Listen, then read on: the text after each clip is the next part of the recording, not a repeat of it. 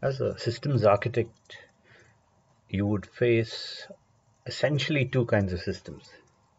In fact, most systems on at any level, any industry, are essentially of two kinds. What we can term them as being bicycle-like systems and frog-like systems.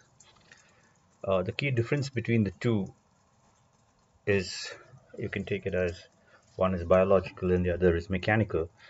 Uh, but let's get a bit more into detail on that. In a bicycle, you can replace any single part of it, take it apart, or replace a pedal or a handlebar, or a seat, and you can improve it.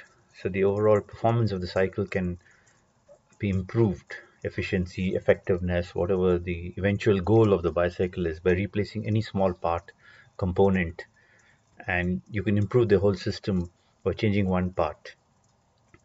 Uh, Also, it can be done discreetly.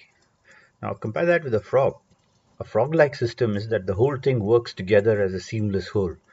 Obviously, you're not going to replace parts or do anything. Of course, there is in modern biology and healthcare sciences, yes, there is replacement of parts, and you could do all kinds of things uh, with technology.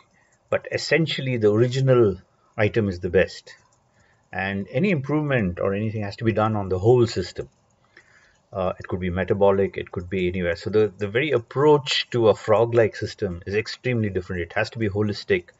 It has to be systems thinking. It has to be design thinking, Gestalt principles, and a whole lot of other factors.